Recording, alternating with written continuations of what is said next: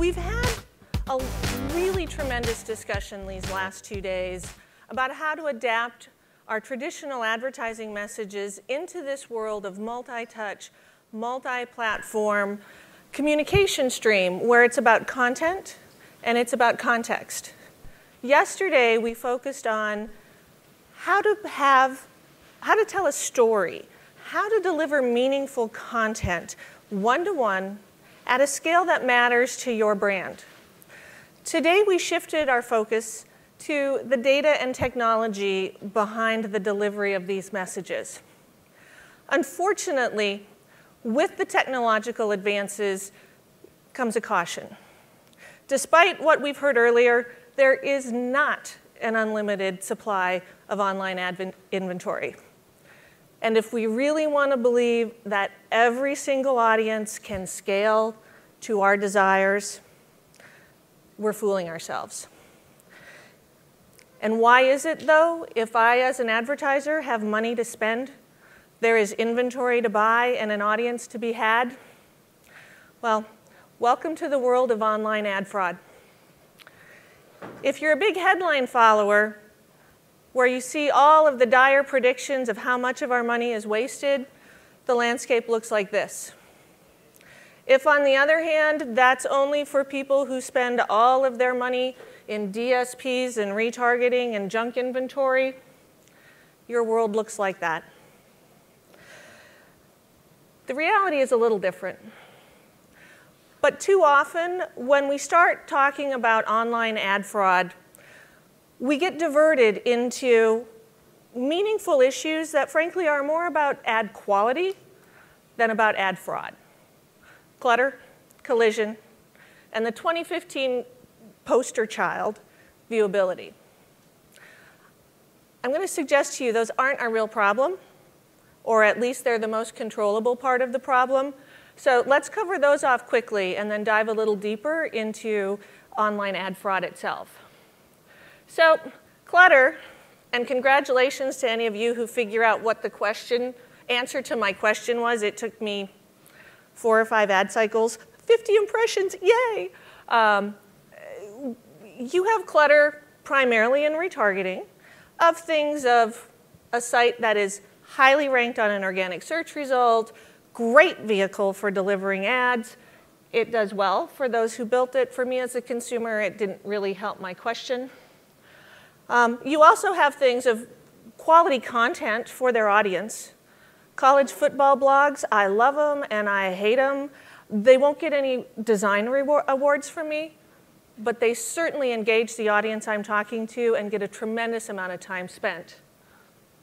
Then we run into collision. Collision is simply multiple ads. This is actually a pretty good example in that there's only 2 from White House Black Market. Again, there's an entire shopper persona playing out on these ads, so don't think less of me. But clutter comes down to either too many partners working against the same inventory or poorly managed timing and frequency caps.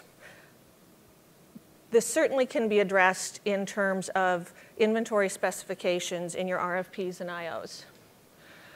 Viewability, or more like that viewability, again consumes us, but as I'm going to share with you, there's a reason I think it's overblown in the focus. Although just obligatory, whether we agree with what the definition of a viewable ad is or if we think the MRC standard works, if you look at the Rooms to Go ad on your right, that one's viewable. The one on the left is not.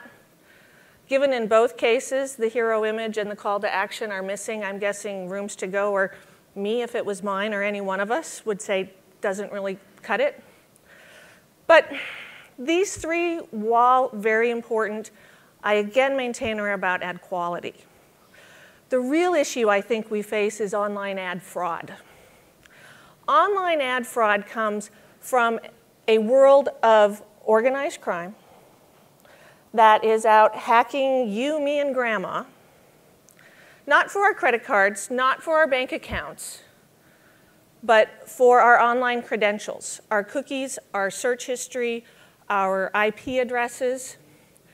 And it's also in using technology to create sites for our cloned selves to visit and view hundreds of thousands of ads that are never seen by a real human being. And unfortunately, today's cyber criminal is a lot more like that alien than my favorite Looney Tunes character. So I had the opportunity, as a member of the Association of National Advertisers Media Leadership Committee, to participate in the baseline bot fraud study. This study was designed to really put some sort of actual, verifiable, controlled baseline to how big this problem is.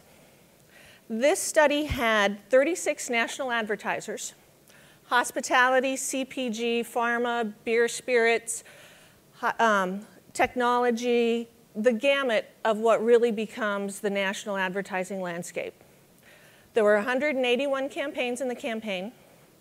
5.5 billion impressions were served, video and flash, as part of the campaign. Over 3 million domains. Interestingly enough, because you don't get credit for what you don't advertise, the ANA put out a press release in July that we were running this study in August. Even more conservative, I like that. We did actually run through the originally planned time period of August into September. So overall, it was a 60-day study, 30 days published, 30 days not. And within that, we found some fairly staggering items. One, our bots are not only alive and well, they are controlled by actual entities. We saw a definitive drop in volume between July and August. And in September, as we hit the point in time where the study was publicized to end, the activity spiked back up to a fairly significant level. But more than that, bots have better viewability statistics than humans.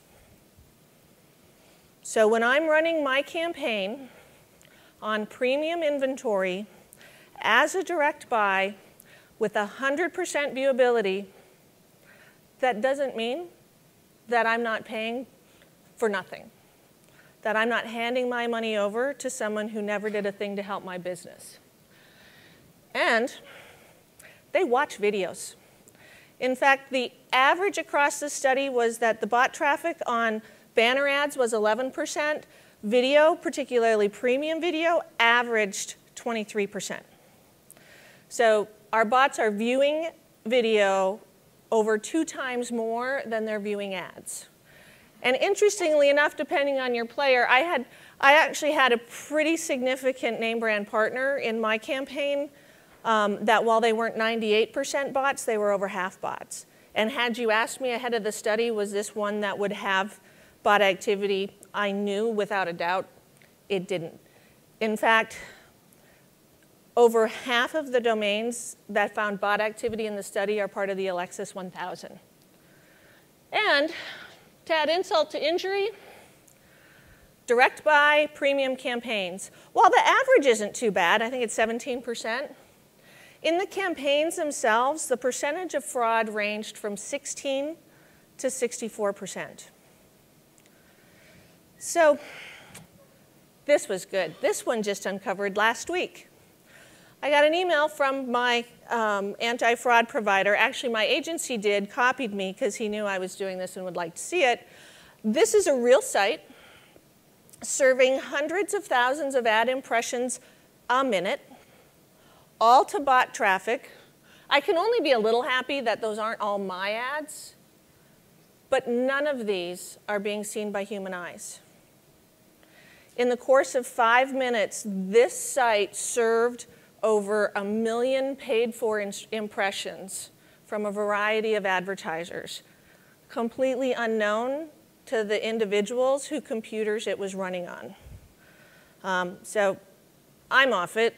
I don't know how far that they've come in shutting the provider itself down, but that's what happens when you take collision, clutter, viewability and throw it together with some really smart hackers. Yeah. That's what happened to my head, too. So what can we do about it? I'm going to give you 5 things. And the plan is, in the follow-up to the conference, that we'll email some of this out for you as well. But first, you have to throw out your assumptions. If you don't do retargeting, you're not safe. If you never buy across a DSP or a trading desk, you're not safe. If it's all controlled in your agency trading desk of their walled garden, you're not safe. We are all agencies, publishers, and brand victims of this crime. However, I'll submit to you that we as brands have got to lead this charge for a simple reason. It's our money. And like anything else, the activity goes where the money goes. Why is this such a big thing? Why is this starting to surface?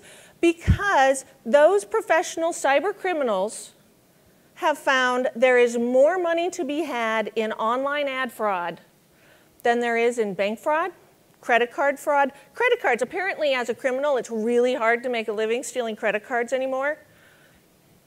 But there's no controls here. One of the companies I work with is truly staffed by white hat hackers who have previously worked with the CIA, the NSA, the FBI, primarily on bank fraud and cyber crimes. But this is a big deal. But here's the thing. I believe, and we'll talk about this in a minute, agencies and publishers, for the most part, aren't looking to be bad guys.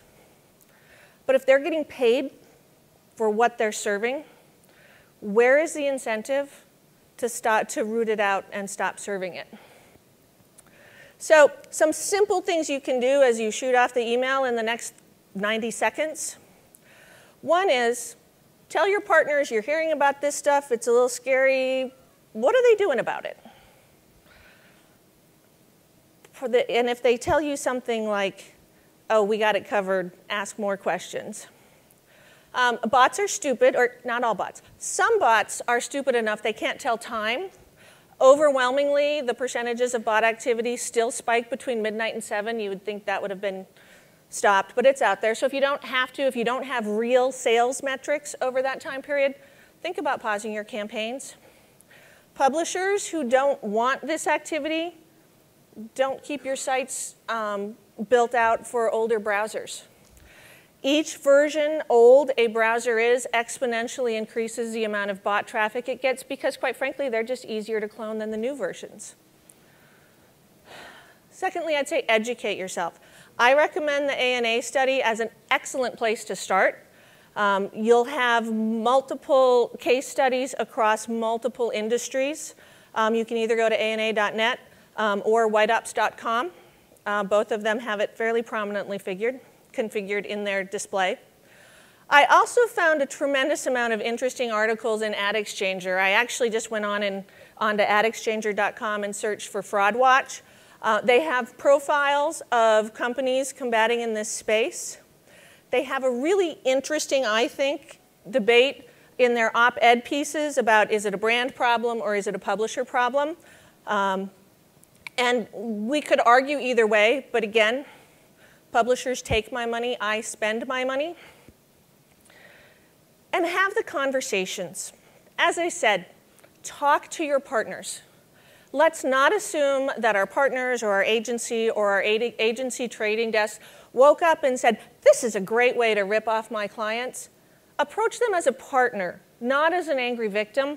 We have to create the space that it's okay for our publisher partners to acknowledge that they're victims of this too. That's the only way we get to a point where together, we're time together.